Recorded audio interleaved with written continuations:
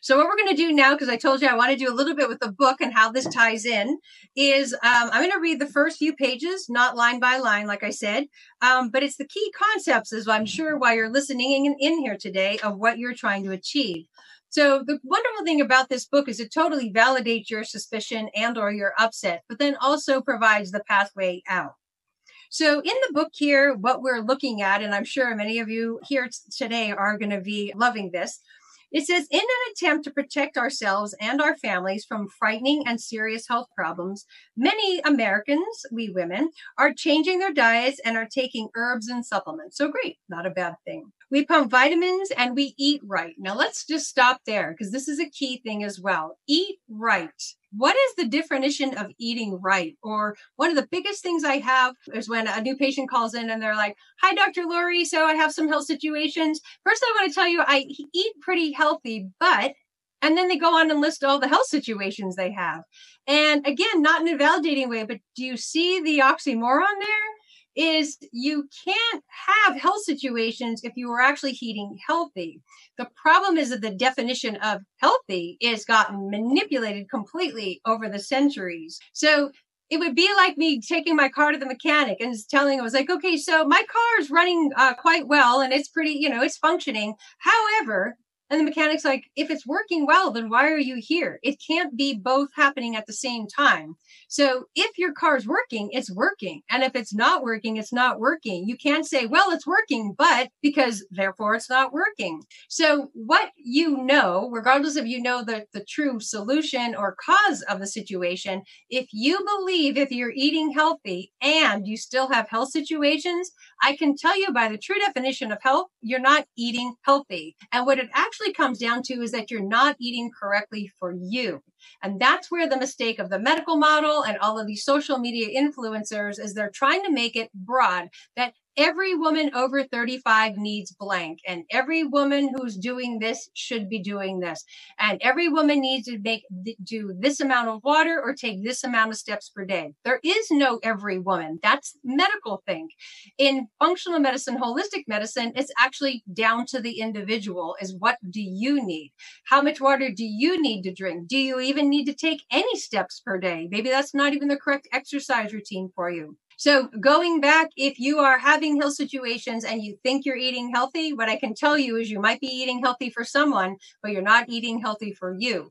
So it comes down to isolating out what is true health for you and your body. And in keeping with that is just picture on a chart approximately, now this is not exact, but this will give you a good appreciation of what's happening and why this is occurring, is as a woman, and not so much men, but women specifically, is you are pretty much a different person about every 10 years. So from birth to death, you're a different person at age 10, then 20, then 30, then 40.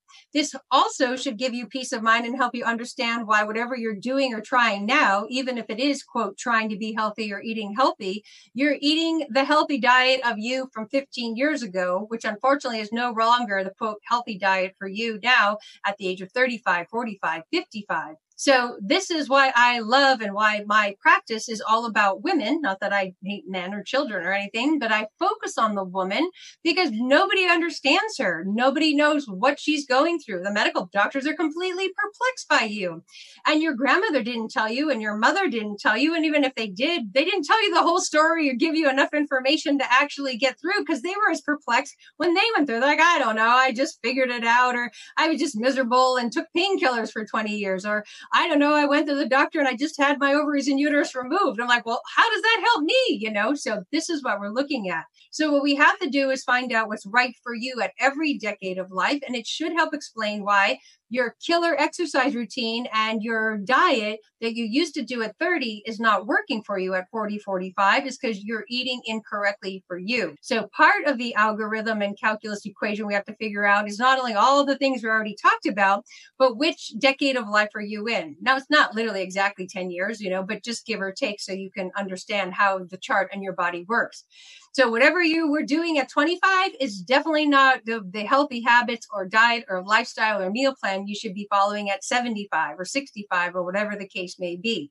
So this eating right and eating healthy thing, just throw it out the window because there is no such thing. So this is why it says here, everybody's supposedly eating right, yet good health continues to elude us. And now you understand a little bit more why. So more Americans than ever before are fatigued, overweight, and depressed. Nearly every week, Americans receive at least 2 or 3 mailers, social media posts, whatever the case may be, touting one new medical breakthrough, one after the other on here's the cure for this, how to lose weight fast, all of it. You see it all the time. I'm getting the same emails.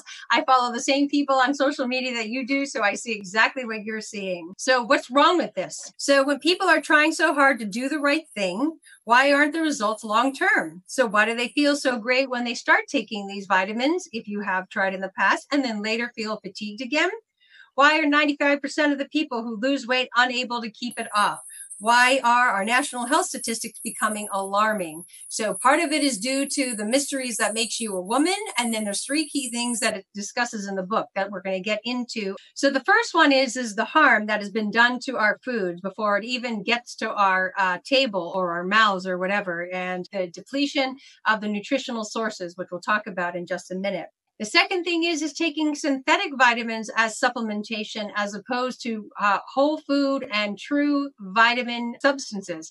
So what are synthetic supplements? Why are they so detrimental? And how come I'm so against them? Is there's a justification and a rationale for it. And the easiest one to just tell you is they don't allow you to get at the root cause.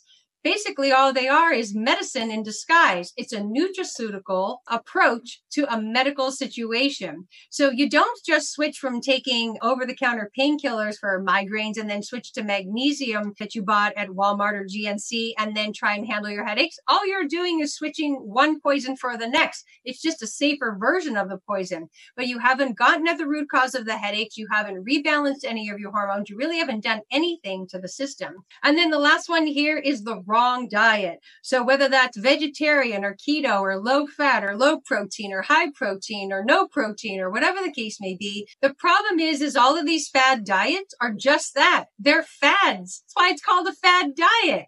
So it's somebody's bright idea or brilliance on how to make money off of something that they've figured out and they can package and sell to you. It has nothing to do with you as an individual. So that's again going against exactly the holistic and functional medicine principle, is that if it's a cookie cutter diet or cookie cutter protocol of any kind, you know it's not the true holistic approach. But this whole industry got started and became a problem as early back in the early 1920s. So it's basically 100 years of us being lied to. So your great-grandmother was lied to, your grandmother was lied to, your mother was lied to, and now you are trying to apply the, quote, nutritional principles, the healthy eating habits of a generation several before you that have been lied to over and over again on what it is to be healthy and what is the correct diet. So this is a key component to what's in the way. So just to give you some statistics here. So foods aren't what they once were. Despite their appearance, they look pretty in the store. But today's fresh produce, for example, is far less nutritious than ever before. So just as an example here, in order to get the iron that you used to be able to get out of 1 cup of spinach around 1945, in order to get that same amount of iron, you would now today have to eat at least 65 cups of spinach. Now, who's going to do that in a day? I'm not. I do this for a living and I'm not doing 65 cups of spinach. So what you're going to have to figure out is what occurred, why, how to get the equivalent of the 65 cups of spinach without actually having to do it. Another example is the orange. An orange used to contain 50 milligrams of the natural vitamin C complex. We're not even talking about that vitamin C that you can get in the store, 1,000 milligrams for $5.99. That's not even the real vitamin C. We'll talk about that. But the real genuine vitamin C complex, it had 50 milligrams in 1950. Has about 5 milligrams or even less probably than 5 milligrams. So you'd have to eat 10 times of the amount just to get that same nutritional value. So how could you possibly eat that much food in the day? How could you possibly ever get there? Because there are so many deficiencies and deficits in the food sources that you probably wouldn't be able to do it even if you tried. So we're going to talk about, and not today, but where the problem came from, I want to give that to you so you're not a complete mystery, is that it came from 3 main sources sources or causes. Depletion of the topsoil in this country. That's where the vitamins and minerals are in the first 2 feet of the soil. It came from deforestation, meaning taking down our trees, and incorrect farming methods. That was a big one as well. And then not only in the book, it says here, overuse of fungicides and pesticides, but overuse of all of those universally in our foods. And then also all of the chemicals and preservatives they're now putting in our food. So it's even worse now than it was when this book was written, the amount of poisons and chemicals. So not only is there no nutrition in there, that would be bad enough. So I'd rather just eat some spinach that only had like, say, 2 milligrams of iron. But on top of that, the spinach also has fungicides and pesticides and has, chemicals, and they put in green dye and they buff it with wax and other things to make it look shiny and green. And that's actually not the true spinach. So these are the things we're going to be looking at in detail about what's really going on with our health. So it helps you understand a little bit more about what's going on and what you're running into, and then also what can be done about it. So it really is a personal journey that's going to be one that you're going to have to go on in a very positive way, basically alone, but with me on your side, as to what we're going to be looking at, what it's truly going to take to balance your hormones, what the perfect diet looks like for you, what the perfect nutritional protocol looks for you, and taking a look at all of the myths and possible lies that you have been told about what's really going on with your health. So just to give you an example of this is going to be politically incorrect nutrition. Because some of the things I'm going to say might get myself into trouble. But what you're looking at here is, just so you know, is why is the medical model not thinking like this? Is because they have a different goal than you do. So let's just use the hospital as an example. A hospital, its main goal or agenda is basically to make money. And how they make money is by having all of those hospital beds full. If those hospital beds aren't full, they're empty. And if they're empty, they're not making money. And if they're not making money, that hospital is going to get closed down. So everybody's always asking me, why don't they talk about or do more wellness and nutrition and tell me about their diet? Is because they can't fill a hospital bed if you're healthy. So you have a much different goal in mind. I have a much different goal in mind than that, more in keeping with yours. So ours is true root causes, health and wellness and optimal health. That's where we want to go. Theirs is the exact opposite. So it also explains, and we're not going to get into in detail, the functional medicine lab tests and some of the things we covered. They're not covered by insurance because they're going to be deemed not medically necessary. And you know what? They're right. They're not medically necessary because we're not trying to achieve this from a medical viewpoint. We're trying to find the root cause and prevent it from becoming a medical situation. So literally the lab tests that I talk about, and there's many more, is they go to the same exact building as all of the other lab tests do. It's not like mine go one place and everyone goes the other. It's just not literally, but if you can picture, the medical lab tests go to the insurance side of the building and my lab tests go to the non-insurance side of the building.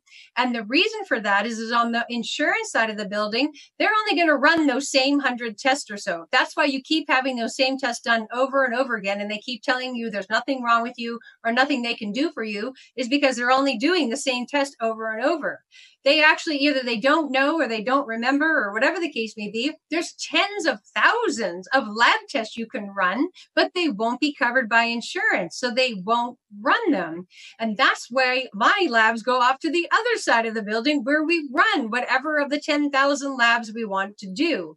So you're constricted by the exact model that you're trying to force them to do not what they do.